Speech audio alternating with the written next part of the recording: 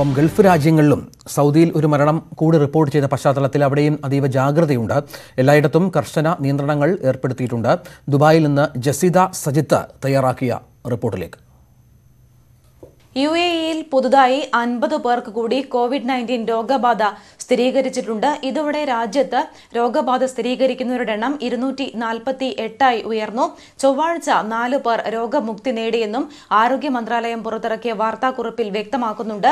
ഇതോടെ COVID-19 ബാധിച്ച് ചികിത്സ തേടി രോഗമുക്തി നേടിയവരുടെ എണ്ണം യുഎഇയിൽ 45 ഉയർന്നു. സൗദി അറേബ്യയിൽ ഇതിനിടെ COVID-19 ബാധിച്ച ഒരാൾ മരിച്ചു. അഫ്ഗാൻ സ്വദേശിയാണ് മരിച്ചത്.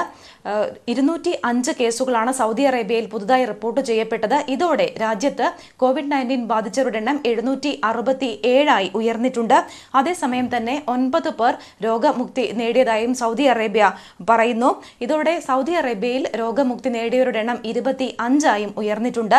യുഎഇയും സൗദി അറേബ്യയും അടക്കമുള്ള ഗൾഫ് രാജ്യങ്ങൾ രോഗപ്രതിരോധ പ്രവർത്തനങ്ങളുമായി മുന്നോട്ടു പോവുകയാണ്. ഷാർജ, യുഎഇയിലെ എമിറേറ്റായ ഷാർജ തങ്ങളുടെ താമസക്കാർക്ക് വൈദ്യുതി നിരക്കിൽ 10% ഇളവ് പ്രഖ്യാപിച്ചിട്ടുണ്ട്. 3 മാസത്തേക്കാണ് ഷാർജ ഈ ഒരു ഇളവ് പ്രഖ്യാപിച്ചിട്ടുള്ളത്. നേരത്തെ ദുബായും ഇത്തരത്തിൽ ഒരു ഇളവ് പ്രഖ്യാപിച്ചിരുന്നു. വൈദ്യുത ബില്ലിന്റെ 10% ഇളവാണ് ദുബായും പ്രഖ്യാപിച്ചിരുന്നത്. സൗദി അറേബ്യ ആകട്ടെ ഹജ്ജ് അടക്കമുള്ള കാര്യങ്ങളിൽ വരുന്ന അഭ്യൂഹങ്ങൾ അല്ലെങ്കിൽ അത്തരം അടിസ്ഥാനമില്ലാത്ത വാർത്തകൾ സൗദി അറേബ്യ തള്ളിയിട്ടുണ്ട്. ഹജ്ജുമായി ബന്ധപ്പെട്ട കാര്യങ്ങൾ കൃത്യമായും ജനങ്ങളെ അറിയിക്കുമെന്നും സൗദി അറേബ്യ വ്യക്തമാക്കുന്നു. കിംവദന്തികൾ വിശ്വസിക്കേണ്ടതില്ല എന്നാണ് സൗദി അറേബ്യയും പറയുന്നത്.